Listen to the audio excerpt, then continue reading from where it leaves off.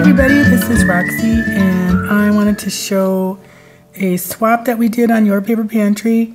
It's using embroidery hoops, and Yoli Bean and I have been talking about embroidery hoops and doing stuff with them for a couple of years, and I finally talked Teresa Rogers into, she's a hostess for our Romantic Homes swap on Your Paper Pantry, and I cajoled her into hosting this swap because I've tried it a couple times and nobody signs up.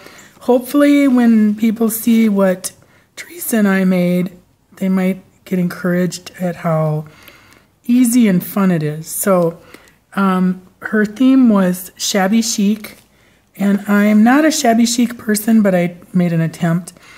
And the idea was to make it a pocket so that you can put like a gift card and stuff in. And it was just a small, I think this is like a,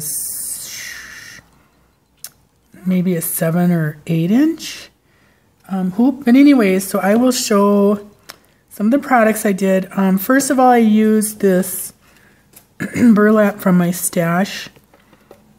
My girlfriend's daughter had a baby and she wanted to take pictures of the baby in a suitcase, and I have a bunch of vintage suitcases, so she bought the material that she wanted and I glued it into my suitcase, and the pictures turned out fabulous. And then she gave me just the rest of the material because they're not crafty that per se. So that's where the background came from, and all you do is you put this over the bottom hoop, the piece of the material, and then you unscrew this as much as you can without pulling it out, and then push that over it. And what I did with the hoop, I used, excuse me, Victoria Velvet, and I just used my little dauber thing and rubbed it all over the place to make it kind of nice and distressed in pink, just a subtle pink. Then I used, I can't remember who gave this to me, but it's came in a rack. Oh, I wish I could remember.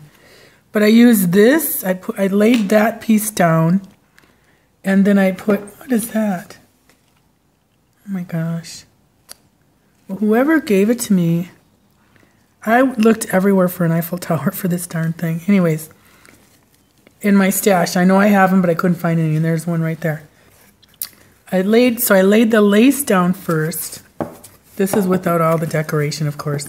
And then I laid this. This is Making Memories. Oh, I'm running out. I gave so much of it away, and now there's hardly any left. See, that's why you hoard. So I first laid the lace down, then laid this down on top of the fabric, and then put the top hoop over so it catches everything nice and tight, and that made it a pocket. And then I just glued along the bottom of the lace underneath, so there's a pocket. Very simple. And then I cut off all the fabric down to the hoop, and then I just added glue around there, and then laid this on a piece of scrapbook paper, put weight on it. This is before all the decoration again. Put weight on it, and so that there's a nice backing to it. All right, then I went into my stash, and I found a, let me see if I can get this over here. I found a little key that I put gesso on, and then I rubbed it with the Victorian Velvet. Same with this butterfly over here.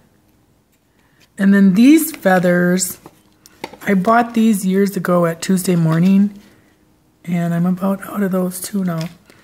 So I just, along with a couple Prima plain flowers. This is a Recollections from that set. And then, oh, and then these. This, my scrubby and I used to have antique booths in town. And this was one in downtown St. Paul that we were at. And the owner used to get the coolest millinery and whatnot. So this was a fascinator that she had, and I thought, oh, that'd be really cool to cut up and use for crafts. Well, I put it on my head, and that was the end of that idea for using it. So I just wore it when I was at the, kind of like a dork. But it was actually really, really cool. But I have since, it had a bunch of little black bows. So I have since used it. So what I did was I cut some of the netting, and it's really fragile. Like I could easily tear this if I wanted. But I just put some of the netting down, and then 2 of the, oh, these are just beautiful, really beautiful velvet. Vintage flowers from this. I put 2 sprays down, and then I added some of the flowers from these. I bought these last year at Junk Bonanza from a really cool shop. I think it's called Rose Mill. Let me see. Forgive me. Nope, she doesn't have her name on here. But I'm pretty sure it's a Rose Mill, M-I-L-L-E. And I think she has an online shop. She used to be at the Mall of America for about 3 months, and then it just, I don't think it was the right place for her. But anyways, so then I took one of the bows and glued that up here.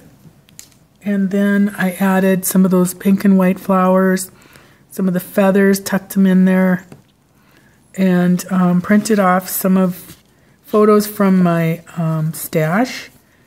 I added one that has some pink. So kind of, this is probably more 1910s.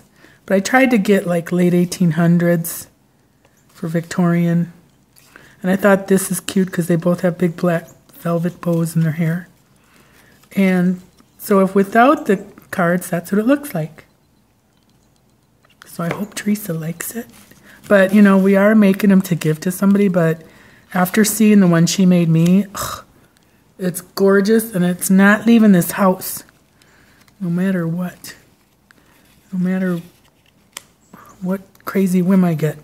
So anyways, there's mine. I hope she decides to keep it in case she likes it. But anyways, please come and join us at Your Paper Pantry. I'm going to try this swap again this month. Teresa's taking a break because she's working 2 jobs as an RN, and I think it's emergency RN at that. So she's gonna take a few months off hosting, and I will continue her romantic home swap with embroidery hoops, because these really are fun. They're so fun, and this took about, oh my gosh, from start to finish, maybe about an hour. It wasn't very long because I kind of got an idea in my head and then just went with it. So come and join us. It's only $12 a year. Thanks for watching. Bye.